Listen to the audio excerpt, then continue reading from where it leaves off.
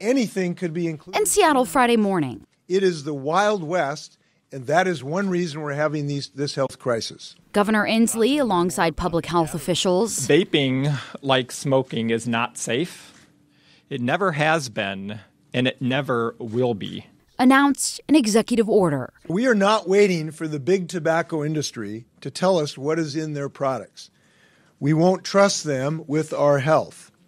We won't trust them with our children's health. It changes how Washington state agencies will regulate and track the vaping industry, especially flavored products. This comes one day after Oregon announced its second death linked to vaping.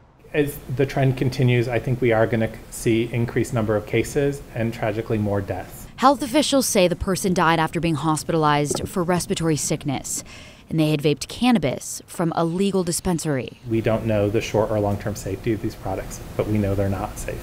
Of the hundreds in the outbreak, the CDC found most people with vaping-related illnesses used THC in their vapes.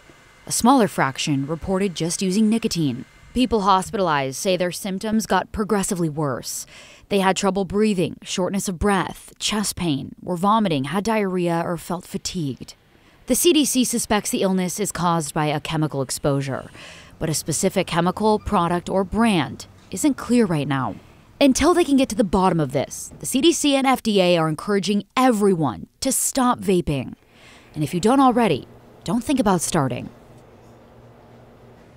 Today, 2 Portland metro area legislators joined the call to ban the sale of vape products. Representatives Rachel Prusak and Janelle Bynum plan to work with another legislator to create a bill stopping the sale of e-cigarettes and vaping products both online and in stores, very similar to what we hear Governor Brown is looking into as well.